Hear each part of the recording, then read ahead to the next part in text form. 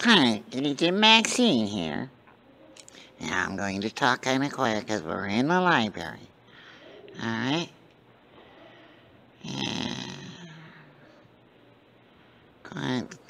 March 16th National Quiet Day. See, we're trying to be quiet. And March 21st, World Puppeteer Day. Hey! Alright. We can't go yay like we usually do because, like we said, we're in the library. You got to keep quiet. Alright.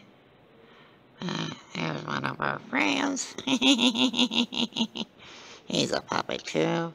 And check this guy out. Yeah. Draggy could learn a couple things from him. Maybe that's what Draggy will grow up to look like. We don't know. Alright.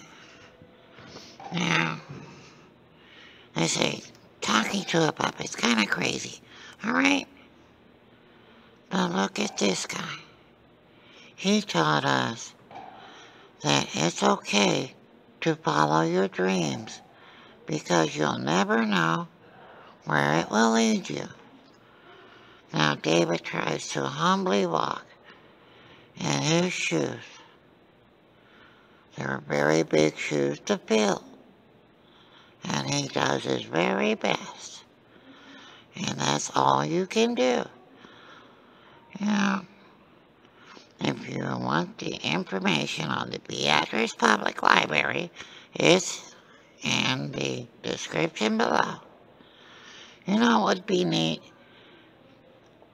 If somebody from Wales were to like send them a message on their Facebook page or even give them a call, that would really freak them out. It'd be funny.